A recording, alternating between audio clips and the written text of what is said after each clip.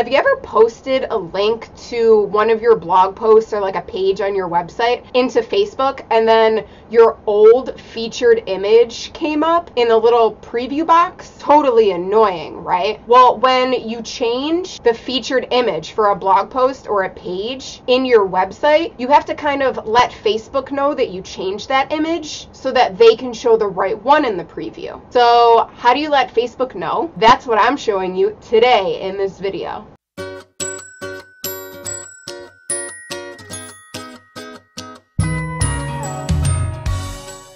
Hey guys, I'm Mariah from MariahMagazine.com, and welcome to another episode of Website Wednesdays, where I show you little tips and tricks to help you take advantage of your website and your online presence. So in order to let Facebook know that you have a new image for your blog post or your page, you have to utilize their free debugging tool. It sounds a little techie, but I promise it's easy. So I'm gonna dive right into the screen share and I'm gonna show you how to use the tool. Okay, so if I wanted to share my blog post about which website platform is right for you in my Facebook group, I copy the URL and create a post and paste the URL in, and you'll notice that Facebook pulls in my old featured image. Okay, so I want it to pull in my new Facebook sharing image, which looks like this. So in order to do that, you have to have Facebook re-scrape this URL right here. So there's a pretty easy way to do that. Facebook has a free tool called the Sharing Debugger. So basically in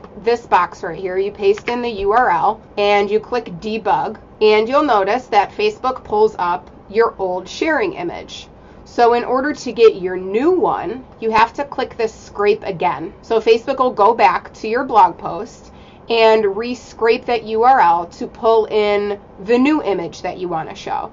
Now usually it doesn't populate the image the first time you hit scrape again, so don't freak out. Just click it a second time, and the second time is usually when it pulls it through. You might have to hit it 3 or 4 times. Sometimes it gets a little funny. Once you see it populate the image that you want it to show, you're basically all set. So now, if we go back and close that out and refresh the page and paste in that URL again, it's going to fetch the preview, and bam! Your new image pops up in the Facebook preview. So I'll post the URL for the Facebook debugger tool right in the description below.